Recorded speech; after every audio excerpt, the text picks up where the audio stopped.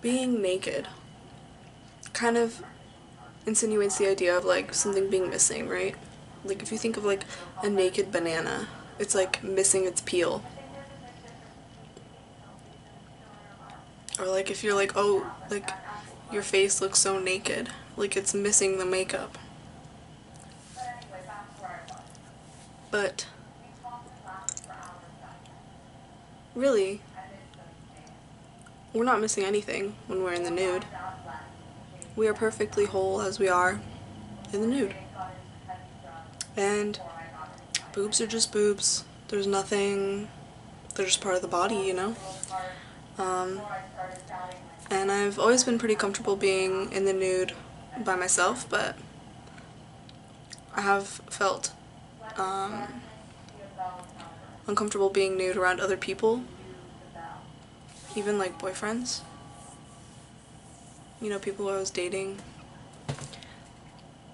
even with romantic interests. And I've definitely overcome that now, and especially in like a home vibe, especially at home.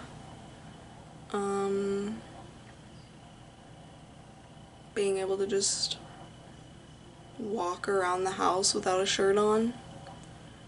I live in the desert, so it's like pretty hot here, like usually, and you know, it's nice to be able to just not wear a shirt when it's balls hot outside. So, and the reason why I've learned that here is because Simon is very comfortable just being nude, and it's sort of like a gentle invitation to me to do that as well, and to embrace my body and not be afraid of allowing it to just be, and like allowing myself to be comfortable in it. And that has really done wonders for me, like, you know, like it saves my time and energy in a lot of ways, because let's say, like for example, earlier I was drawing a bath for myself and I had already stripped down, and then I remembered I wanted to boil a pot of hot water to add to my bath. Which, by the way, pro life hack, if you boil a giant pot of water for your bathtub, then run the bath and boil it like while the bath is running, and then towards the end add in the hot water that you boiled, it'll stay hot for way longer.